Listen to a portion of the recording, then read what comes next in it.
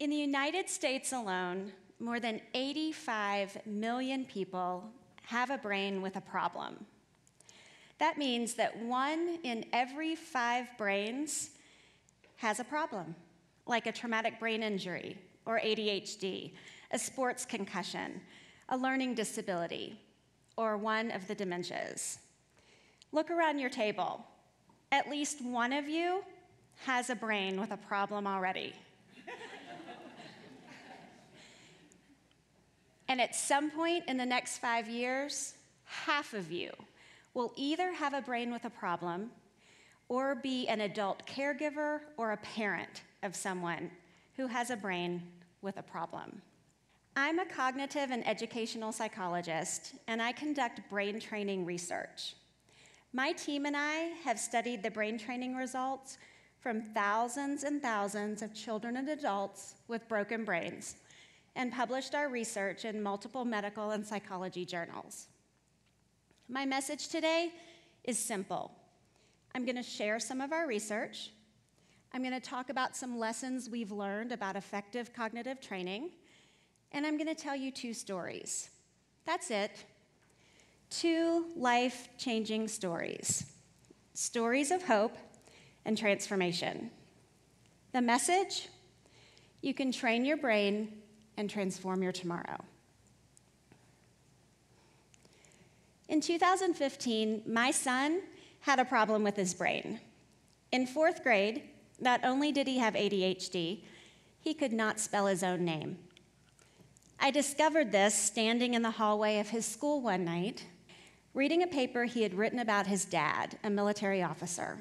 At the top of the page, he had written his name, Evan William Moore. He spelled his middle name Willyum.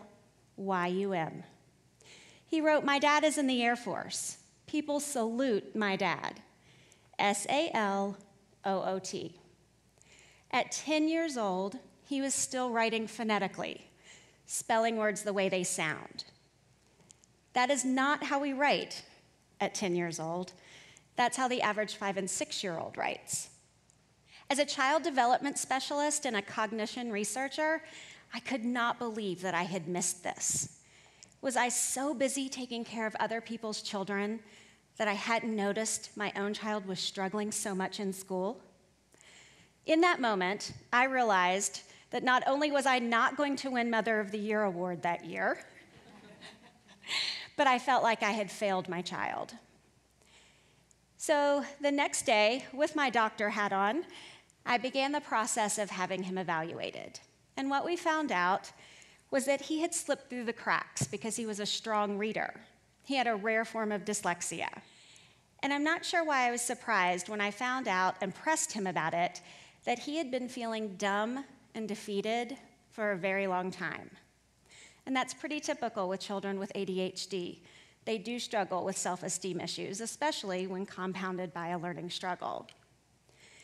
So when you think about children with ADHD and hyperactivity, that's Evan. He could have been the poster child for ADHD. He needed constant entertainment, and if you didn't give it to him, he'd create it himself in some form of trouble.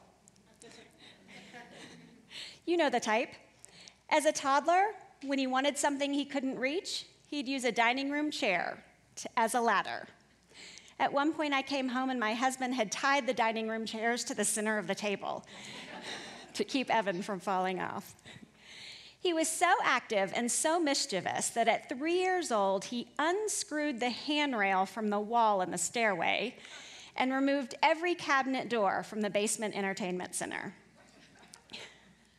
By age 4, he would run laps around the house until he collapsed in sheer exhaustion.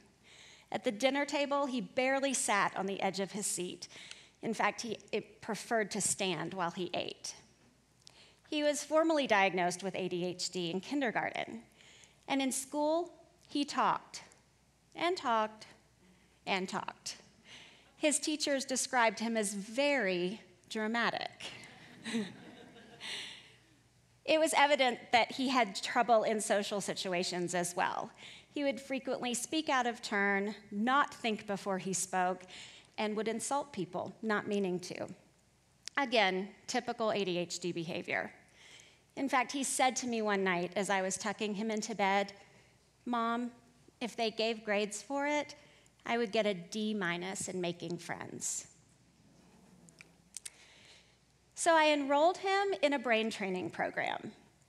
We discovered he had significant auditory processing deficits.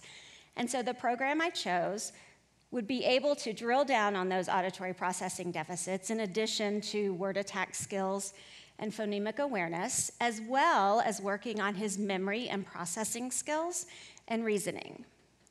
And so what we didn't know when I started that program was the impact that brain training would have on Evan's entire life. He spent the next 9 months working with a brain trainer. She drilled down not only on his auditory processing and word attack skills, but also on skills like memory and attention, processing speed, and visual processing. See, cognition is more than just one skill. It's multiple skills that we need to think and learn. And Evan's trainer understood this model of learning. She pushed him, challenged him, motivated him, and loved him. And by the end of 120 hours of cognitive training, he could spell. By 7th grade, my son, who could not spell his own name just 3 years prior, qualified for gifted and talented language arts at school. By the end of 8th grade this past year, he tested into college-level English and math. Yeah.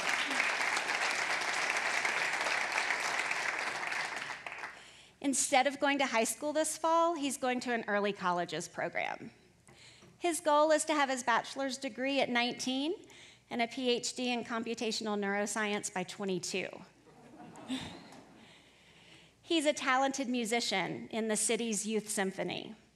He no longer shows signs of ADHD. He's well-adjusted socially. And most important, he likes who he's become, and we like who he's become. He's a wonderful, living, breathing example of how you can train your brain and transform your tomorrow. Evan's story seems extraordinary, doesn't it? But it's not. In my research, this is what we see all day, every day. In a randomized controlled trial published in Applied Cognitive Psychology, we looked at the effects of 60 hours of cognitive training for children ages 8 to 14 with learning struggles just like Evan's. And what we found were significant changes in every cognitive skill, the difference in 6 out of 7 between the two groups, and a 26-point difference between the treatment and control group in change in IQ score. And in a follow-up article that we published in Neuropsychiatric Disease and Treatment with the ADHD children, we found that not only did they have significant changes in cognitive skills, but the training effects transferred to improvements in real life, including increased confidence, greater self-discipline, greater cooperative behaviors, improved academic performance, better sleep habits, and even improvement in sports and hobby performance and participation.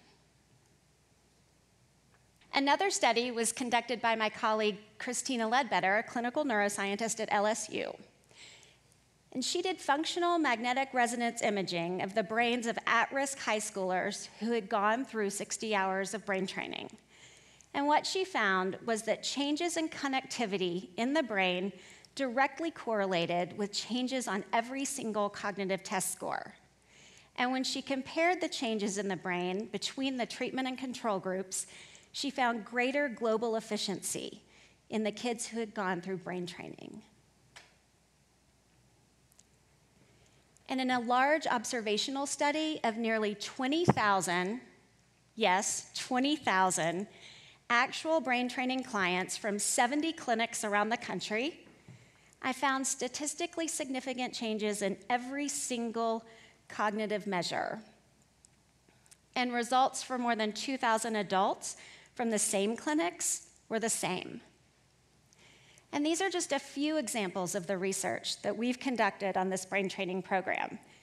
And we've also published work on traumatic brain injury and age-related cognitive decline. In fact, since 2015, we've been amassing a convergence of evidence on this brain training methodology. You can find all of our research on our website because it's far too much to cover in an 18-minute talk. So let me just share another story. 5 years ago, Alice was a bright, active, vibrant teenager who loved the theater. She wanted to be a meteorologist. She loved astronomy. Barely on the autism spectrum, she missed a social cue once in a while, but was otherwise well-adjusted and healthy. One Saturday morning after a big snowfall, she went sledding with her family, and as she approached the bottom of the hill, she fell off her sled, hit her head, and shattered her wrist. At the emergency room, they put a cast on her wrist and sent her home to heal. But that's not what happened. They missed the traumatic brain injury that she suffered when she fell off the sled. And so over the next several months, she developed anxiety. She stopped eating and became life-threateningly anorexic. In fact, she spent several months in an inpatient eating disorders facility. She had stopped driving because she couldn't process information quickly enough to safely navigate the roads. She lost her ability to do math, and in fact was barely able to graduate from high school through a homeschooling program. The lasting effects of her traumatic brain injury weren't so mild after all. They had fundamentally changed her. So in a research study, Alice completed 60 hours of brain training exercises just like Evan. Using a ticking metronome and a stopwatch, tangrams, colorful cards, Alice's trainer gave her a mental sweat and worked out her cognitive skills. Her training sessions were intense and she was frequently frustrated, but her trainer pushed her and motivated her, kept her engaged and on task, helped her set and realize goals, leveraged the amazing plasticity of her brain, and helped her recover and even develop further her cognitive skills. By the end of the study, Alice was driving again. She got a job as a barista in a fast-paced coffee shop. She enrolled in college and could finally see her future again. And just this week, she was traveling Europe with her friends. Another beautiful, living, breathing example of how you can train your brain and transform your tomorrow.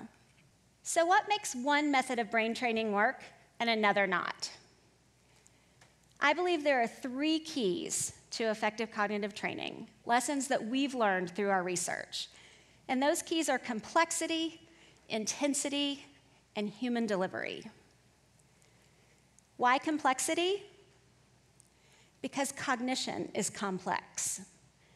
According to the ever-evolving Cattell-Horn-Carroll theory of cognition, the most widely recognized theory of intelligence, there are 18 broad cognitive abilities and 91 narrow cognitive abilities. So if cognition is complex, shouldn't training be complex as well? Programs that are only addressing memory or attention are missing an opportunity to train the complexity of cognition. Why intensity? Simple. Intensity creates the mental sweat that drives neuroplasticity, the ability of the brain to change with experience. And why human delivery? This is the cornerstone of effective brain training. The human relationship in clinician-delivered cognitive training enhances outcomes in several ways. First, human delivery drives the development of self-efficacy by creating opportunities to master experience through verbal persuasion, through helping a client manage the stressful responses to being in a training environment, and by modeling the training tasks themselves. Clients can develop self-efficacy or their belief in their ability to accomplish a task. Human delivery also enables dynamic feedback. Research has shown over and over again that treatment outcomes are increased by dynamic, specific, and frequent feedback. Adaptation.